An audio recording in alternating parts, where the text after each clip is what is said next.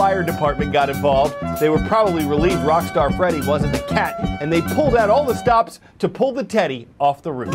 So they didn't need to raise the roof to save the stranded teddy. You betty that they're ready when there's a bare need for Freddy. They held steady and they didn't blush, even if the thing was plush. Bet you that it's still a rush, saving something stuffed. Call it fluff, call it guff, but don't ever say they bluffed, because Freddy's now home safe, and for his owner, that's enough. Pun raps are unbearable, y'all. I'm Carl Zeus, and today's show goes out to Palestine Wheatley High School. It's in Palestine.